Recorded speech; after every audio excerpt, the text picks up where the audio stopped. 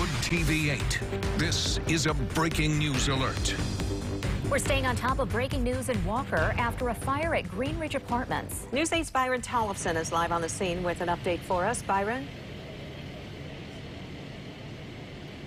There are several fire departments here, and since we last spoke with you at the top of the hour, they have made a lot of progress. When we got here, smoke was billowing high into the sky, but now you can see they've made a lot of progress. They're no longer spraying water, at least not yet, from the top of that crane there. But you can still see that roof on the right side of this building, at the 3200 part of this complex at Greenridge Apartments. That roof is pretty much mostly gone. We can see a lot of that damage inside.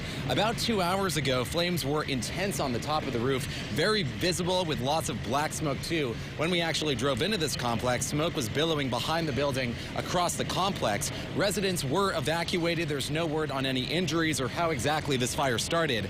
I just spoke with a few of the residents who evacuated, and firefighters rescued 2 of their cats as well as some valuables. They're very shocked this happened, and some were called when they were at work, rushed over here and couldn't believe it, but they rescued their cats, rescued some valuables as well. One woman told me that they rescued a very valuable lightsaber and R2-D2 action figure that she had of the Star Wars theme. So, you know, they rescued some valuables. From what I understand, they're okay, but they've certainly made a lot of progress. Now they're spraying water once again from the top of the roof. Going behind this building now, smoke is no longer going throughout the complex, but a number of emergency responders are still here. We'll keep you updated on how they're doing. Just spoke with a firefighter who said they're going to be here for some time. For now, in Walker, Byron Tollefson, News 8.